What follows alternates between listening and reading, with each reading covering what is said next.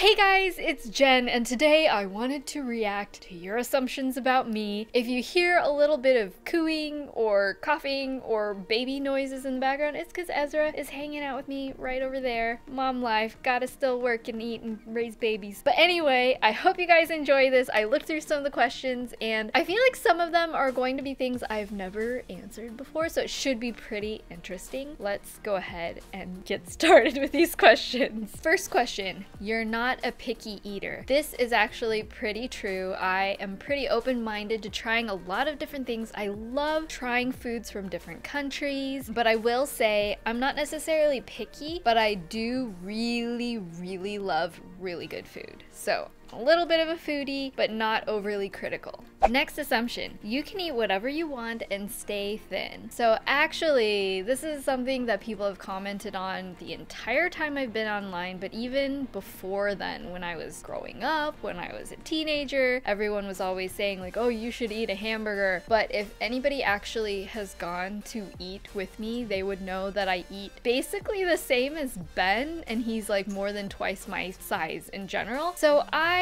consume a lot more than you would think for someone of my size. So that's true. You can eat whatever you want and stay thin. But I do feel like generally I tend to like healthier food. I just don't have a huge craving for a lot of like sweets or junk food. You always knew how to do your amazing makeup. So I think that people who had followed my blog for many years before would know that this is not true because I have some pretty embarrassing makeup looks. I think this was before everybody was a pro at blending and contouring and shading and all of that. So I definitely experimented with a lot of weird colors and they were not always wins. Somebody said that you wouldn't know any Korean. Was so surprised you listened to K-pop from your post. As she said, I've been a K-pop fan since the very beginning. I was really into K-pop when I was in elementary school growing up. My parents would rent those music countdown shows. They would burn them onto VHS discs, and then at your local Asian grocery store you could rent the tapes, and I was so obsessed with watching this one with a group called Rula, and they had a song that was like oh 정말이야. I don't know if you guys recognize it. If you do, let me know in the comments because I know you are a super old school K-pop fan, but I loved that song. I loved that dancing. I've been a huge fan of K-pop and Korean entertainment from a very young age, and I actually feel like that instilled a lot of Korean pride within me from a very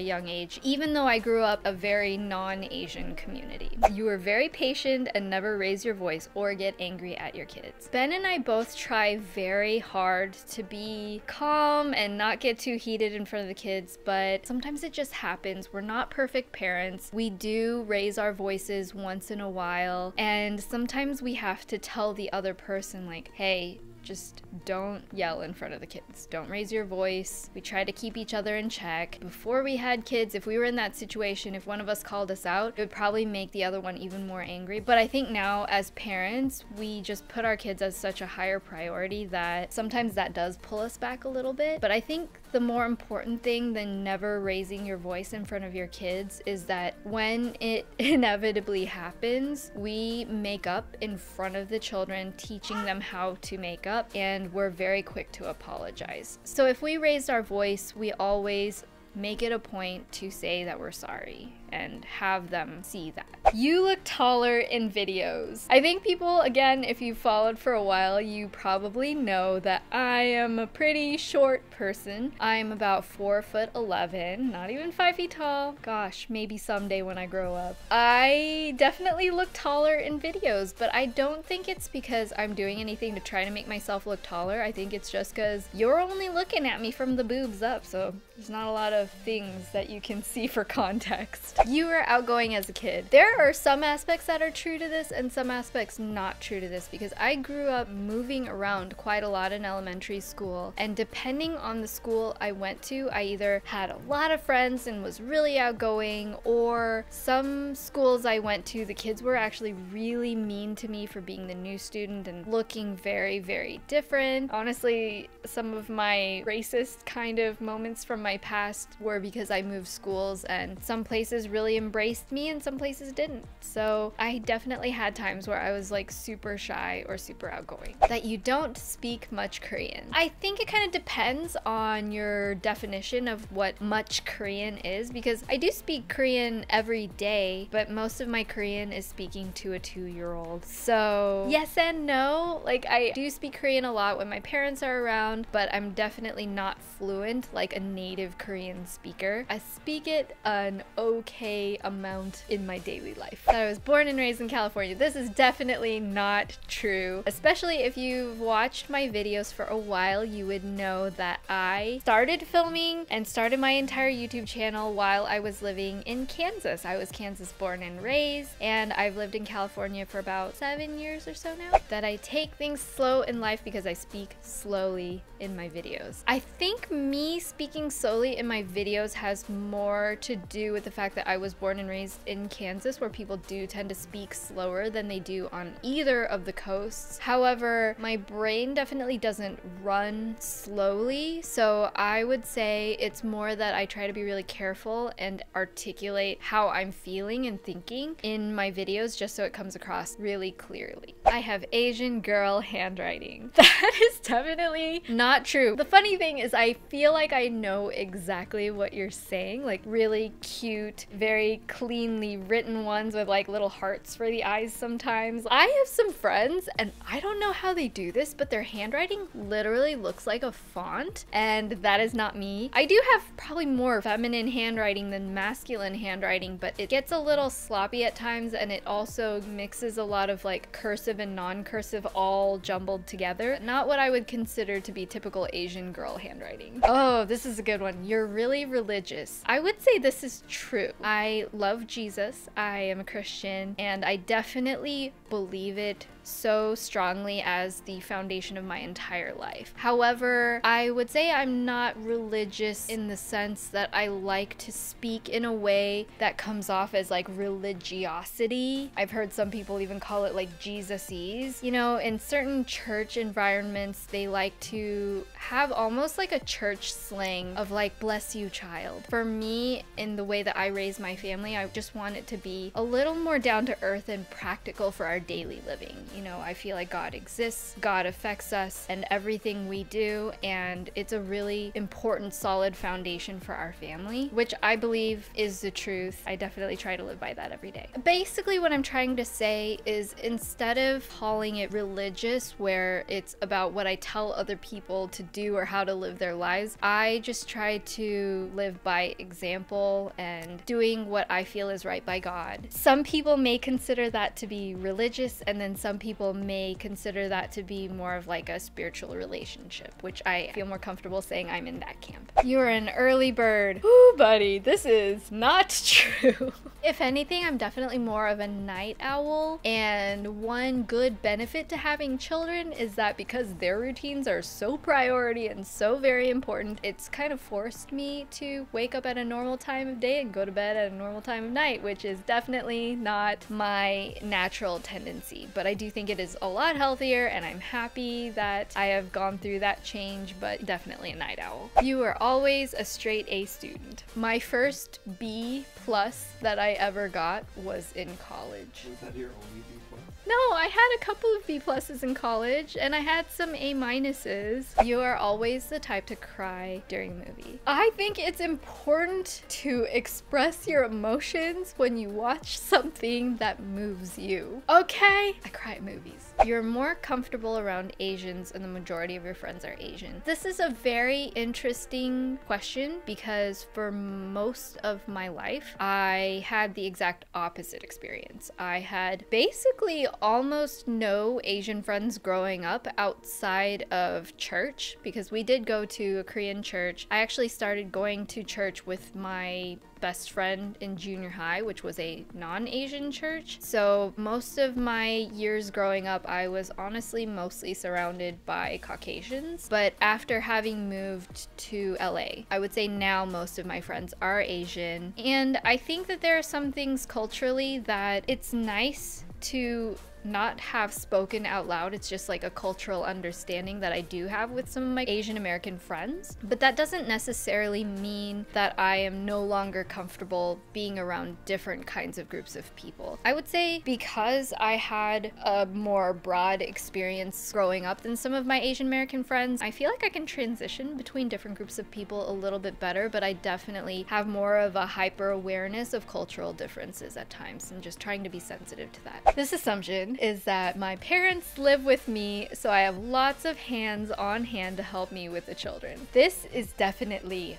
not true. I don't have my parents living with me. I don't have a nanny or other people to take care of my kids. Aria, we didn't start taking her to daycare until she was around 2 years old, and as of now, Ezra is about 7.5 months old and he is home with us all the time. We are working and filming and doing everything we need to do with him all the time right now. So occasionally my parents, they will come and visit for a couple days. That's when Ben and I will try to sneak out to get a little ice cream date after lunch when they're asleep. But otherwise, I really wish I had more help. That'd be amazing. No matter how much I try to bribe my parents to move in with me, my mom is like, we already raised you. We don't have to raise your kids too.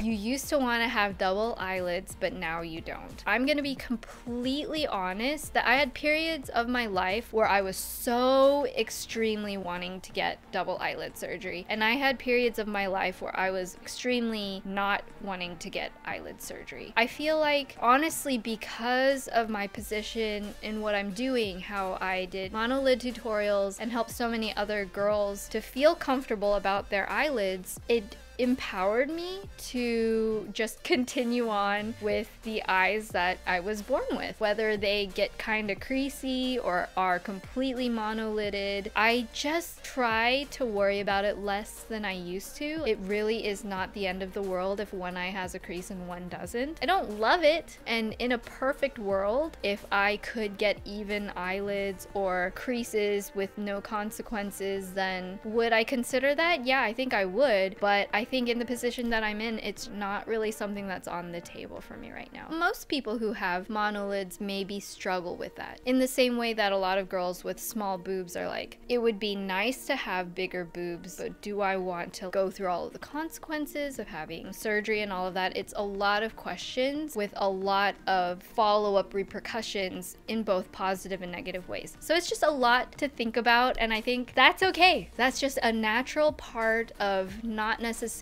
being the societal norm, but just because you're not a part of the societal norm doesn't mean you're not normal, and doesn't mean there's anything wrong or that it's less beautiful. And I feel that way about both eyelids and boobs. I spend more money than Ben does, and we have a shared bank account. I actually am not sure. I would say, honestly, probably not, because the bigger purchases that we have to make, which tend to be work equipment or like car, a lot of our big purchases are under both our names. So I'll give you that. The car we share, the house we share. I guess now that I think about it, we probably spend pretty evenly, but I'm definitely the one that does more frequent shopping. They just might not be as much as like his bigger key purchases. Oh, and Ben and I have actually shared a bank account for over 10 years. From the moment we were married, we've had a joint bank account. And if you want to know more information about our finances, how we spend our money, basically any of that, we actually did an entire Ask Jen and Ben video about that. So I will link it up there and in the description box down below. I actually think it's a lot more interesting than it sounds. Okay, so this assumption is that I never had any imperfections growing up, i.e. acne, weight gain, etc. This is so not true. Oh my goodness. I think I started having really bad acne when I was about 11 years old. It was really bad, you guys. Whenever we would have family get-togethers, family members like aunts would come up to me and ask if I was washing my face or not. They would be asking about my skincare habits, and and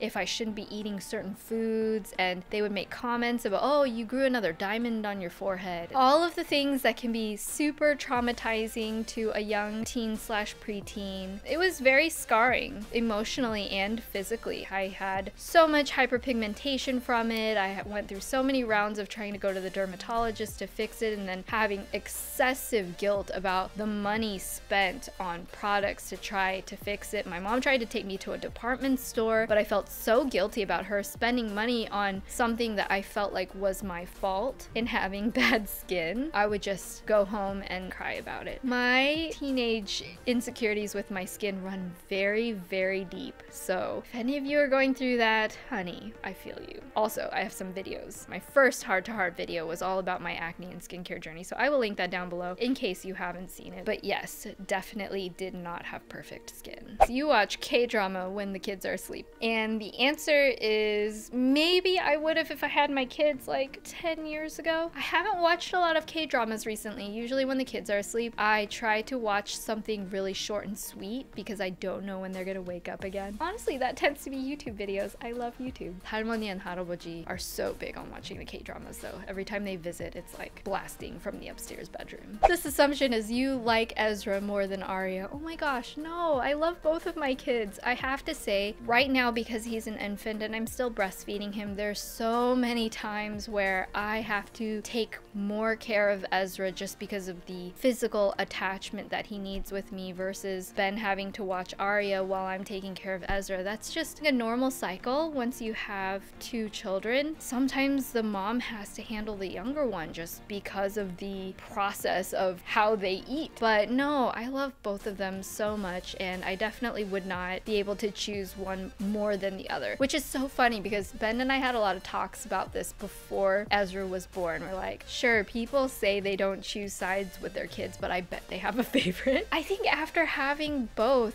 I can honestly say that I do love both equally. I really don't think I could choose one over the other. So this next assumption is really funny. The assumption is that I was really popular in high school, which I think is hilarious because I was definitely not. In fact, if you asked anybody from my high school, other people would probably agree that I was not very popular in high school. I wasn't necessarily unpopular, like I wasn't in the outs with anyone. I wasn't like eating lunch alone. I just wasn't part of the popular crowd. I think a lot of people knew who I was just because I did a lot of activities. I was really academic. I was in the top 10 of my graduating class in high school. I was the artist of the year for my senior class. I did theater and I did choir, but those activities I feel like maybe are cooler activities now, and back then it was a little bit more on the geeky end.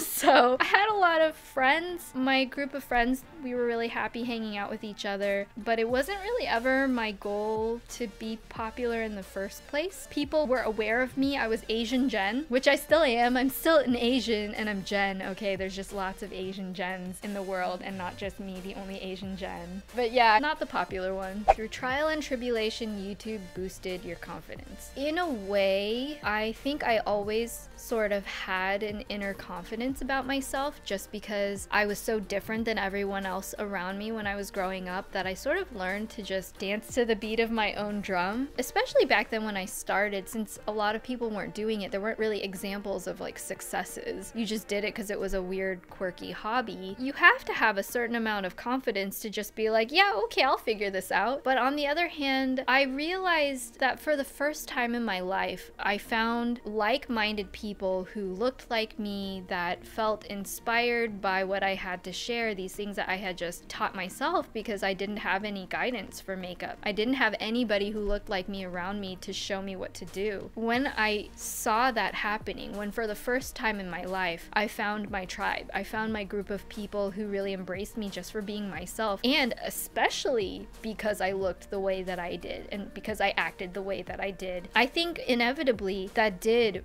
really boost my confidence so much, because what a beautiful thing for the first time in your life, feeling like there's this group of people out there who want to embrace me just for being me, and especially because of that. Yeah, I think YouTube really did boost my confidence, and it's because you guys were just also being you. And on that note, I think we have reached the end of the video. If I didn't respond to one of your assumptions, I'm so very sorry. There were just too many to get through in the video, but I really hope you guys enjoyed this. If I didn't touch upon something that you're assuming, what is it? I want to know. Let me know down in the comments. I will be responding to a few of them, especially if I didn't cover it in the video. If you want to see more videos like this, definitely hit that thumbs up button. Let me know down in the comments as well. Subscribe to my channel if you want to see more of my videos. Hit that notification bell to see my future videos coming up, and I will see you guys in the next one. I love you. Bye.